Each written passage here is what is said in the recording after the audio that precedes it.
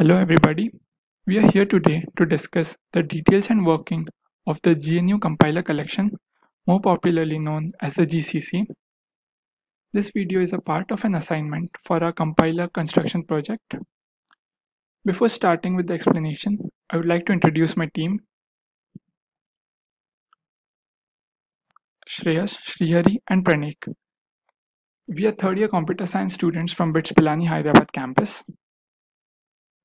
Starting with the video, the GCC is a compiler system produced by the GNU project. It supports various programming languages. I'll come back to this in a moment. It is the standard compiler for most projects related to GNU and Linux.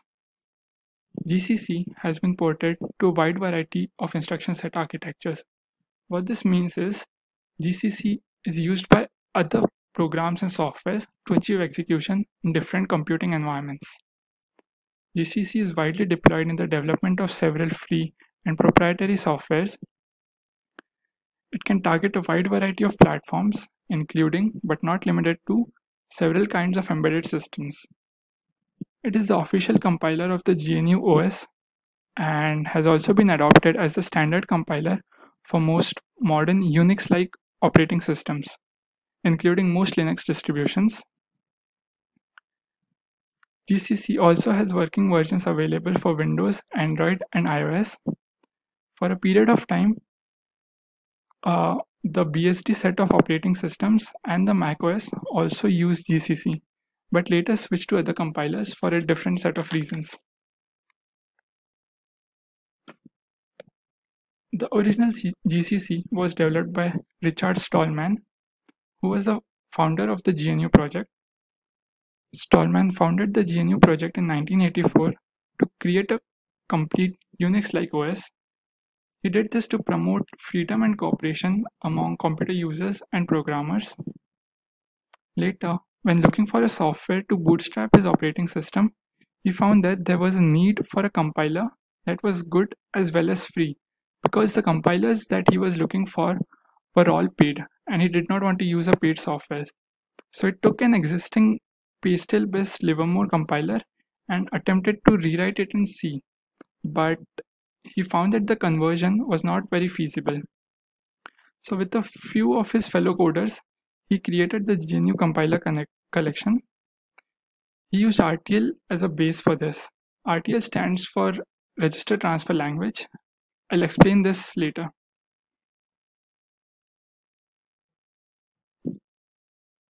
So these are a few stats. So it was first released in March 1987, and it has been updated regularly ever since, with patches being released almost every month.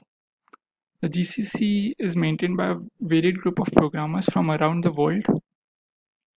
It has been ported to a wide variety of ISAs and is widely deployed as a tool in development of free and proprietary softwares.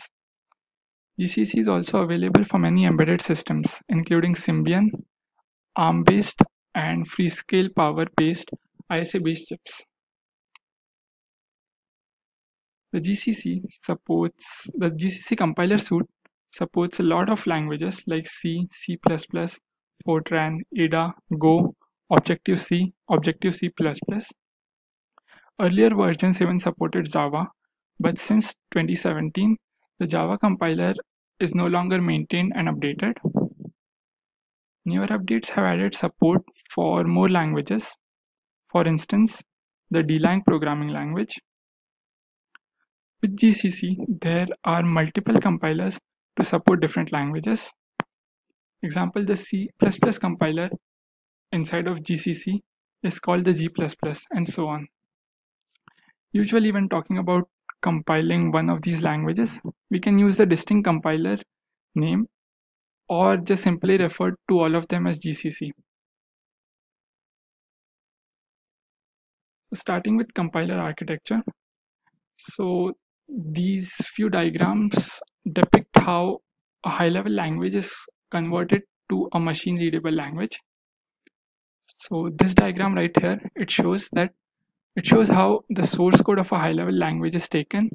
It is pre-processed, then compiled, then assembled, then linked with libraries, and finally The output is a executable machine code. Now we focus more on the compilation aspects. So these are the phases of the compiler. There's lexical analyzer, syntax analyzer, semantic analyzer, intermediate code generator, optimizer, and target code generator. This also shows how, this is a similar diagram which shows how compilers work. Now compilers can be of various types. There can be single pass compilers, dual pass compilers, or multi-pass compilers. Single pass compilers include all of the phases in a single module, while multi-pass compilers break the modules into first pass, second pass, third pass, and so on. Breaking of module helps compilers work faster and more efficiently. So these are the diagrams which depict GNU, GCC. Now I'll explain these diagrams more thoroughly in the end. The point here is the GCC also uses a 3-pass compilation architecture. So architecture overview. So each compiler includes 3 components: the front end, middle end, and back end. Every end has a specific job, and it takes one kind of file and transforms it into another kind of file. For example, the source file is converted to AST by the front end, which is then further converted into RTL by middle end, and the back end finally converts this to assembly representation. So the front end includes the preprocessor and the compiler. It compiles the source file and generates an assembly file. The purpose of the front end basically is to read the source file, parse it, and convert it into standard abstract syntax tree representation. So there is front end for every single programming language, because all programming language have distinct structures. So there is a different front-end architecture for every language, which converts the source code into abstract syntax trees. Now, abstract syntax trees, because of the inherent differences in language, can be different for every language. The ASTs are then further converted to a representation known as generic. Now, generic is same for all languages. It is not language dependent. Also, GCC parsers is written using Bison grammar, which creates the AST representation. So what we saw was, this was the source code in high-level language, which was then converted to AST, which was then further converted to a generic representation. Now this generic representation is sent over to the middle end.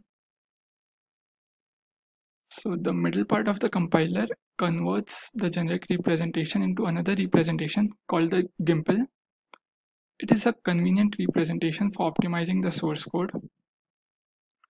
The GIMPL representation is then further modified and converted into an SSA representation, which stands for static single assignment. So the SSA form is used for optimizations. So the GCC performs more than 20 different optimizations on SSA trees. After these, the trees are converted back into GIMPL form, which is then used to generate an RTL form of a tree. RTL, as I mentioned before, stands for Register Transfer Language. So RTL trees is a hardware-based representation that corresponds to an abstract target architecture with an infinite number of registers. After this, the file moves into the backend of the compiler. So as we saw, the generic form is converted into GIMPL, which is then converted into SSA form, which are then optimized. So the GCC does 20 different optimization, and finally it is converted to an RTL form, which is sent over to the machine code. So the machine code receives the RTL representation and then finally generates the assembly code for the specified target architecture using the RTL representation. Finally, it saves this into a file. Some examples of backends are x86 and MIPS. So this was how GCC basically works. So coming to why GCC is so popular, why is it so widely used? So it is found on a wide variety of systems ranging from GNU to Unix to Windows. It contains support from many different languages. It is also highly portable and widely used. And like I said before, it can also be used as a cross compiler. That is to compile one language into another. It is also the default compiler choice for most Unix type systems. And when manufacturers make new Unix systems, they use GCC by default. They do not bother to make their own compilers. This is done because GCC is very good for general use. GCC can be also installed and distributed with almost every type of Linux systems, and it can also be used to build packages that are distributed as source. Also, GCC can be modified in such a way that it is highly tuned with chip systems for high performance programming environments and other embedded environments. Limitations of GCC, there are a few limitations. So for one, it has a very old code base, and the design decisions that were taken in the past make it difficult to reuse. All this also makes it difficult to modify the compiler according to specific needs, although this has been done in embedded systems and other environments. GCC also uses the PCS mechanism, and the disadvantage of this is it cannot serialize the abstract syntax tree out to the disk and read it back. If it could have done this, it would have been able to analyze entire programs in a better way, but GCC does not have this feature. And compared to other modern compilers like Clang, GCC is slower and less efficient. It also consumes much more memory.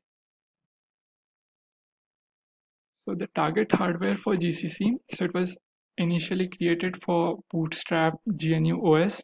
It has since been updated multiple times and has been ported to a wide set of instruction set architectures. I explained what porting was, and it is widely deployed as a tool in the development of free and proprietary software.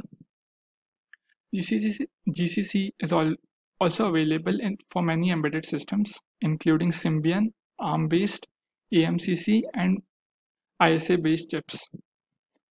GCC also has many computing platforms like PowerPC, SPARC, DEC, Alpha, etc. So that kind of brings us to the end of this presentation.